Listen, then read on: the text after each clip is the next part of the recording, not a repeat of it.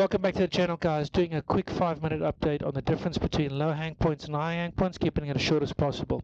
First up, low hang points, you get two different types. You get fixed arms, something like the flat top has got fixed arms. The arms are connected to the skeleton of the machine and basically are not movable. The lower those arms are, the hook end points where the risers will connect, the more weight shiftability you will have. On swing arms, you'll have various different types, J-bars, etc. Basically, those arms are flexible, so when you're standing like this, the arms are laying basically vertically downwards, and as you pull up the wing, the arms will pick up and get to a certain height.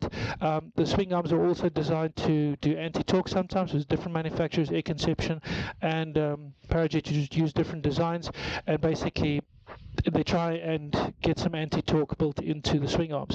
Alright, so like I said, the lower, the more weight shift you have. So the advantage of low hang points will be weight shiftability. You lean one way or you lean the other way and you initiate a turn. That's why the paramotor market is so big for low hang points, because of weight shifting.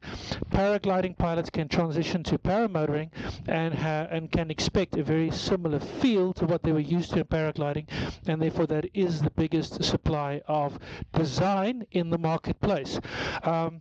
Alright, so Nirvana offers both low hang points and high hang points, and I'm here to tell you what the differences are.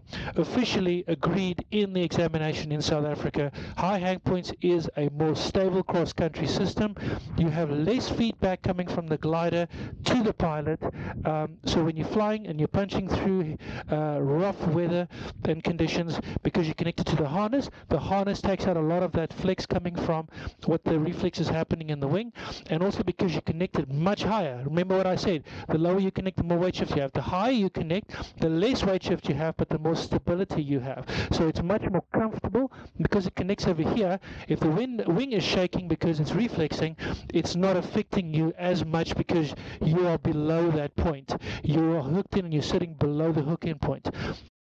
Very important. When you're opening up the trims, either the brake lines become, or the brake toggles will, in some cases, might be so high that it's uncomfortable to reach to, and therefore opening up these trims on something like the Dudex, it's really important to have those little TST kits because it'll increase comfort.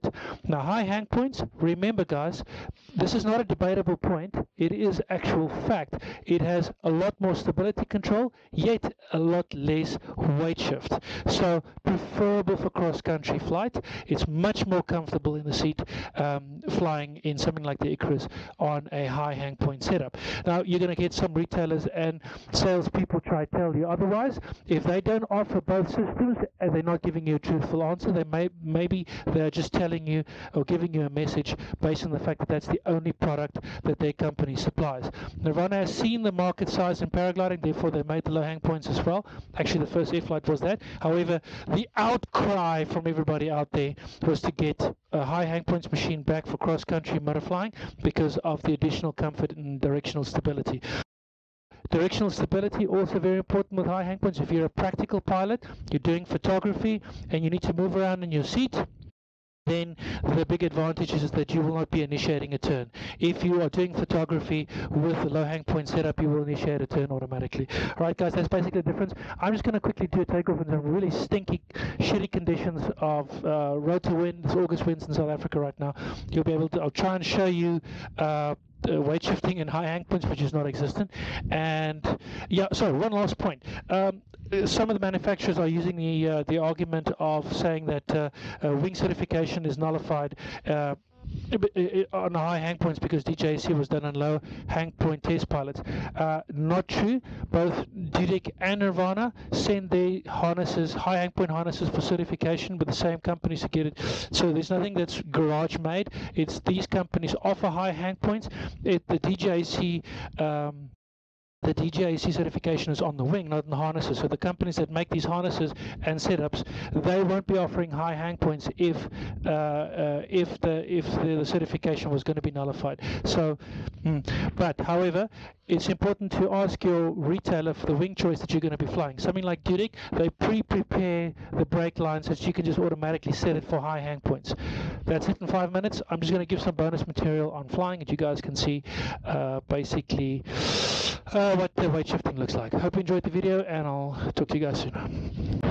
Illustrating weight shift, I'm leaning to the right. You see I can't really lean in any direction on a high hang point, so weight shifting isn't really a prevalent system when it comes to flying. I'm putting up the trims, putting my hands away. Let's have a look.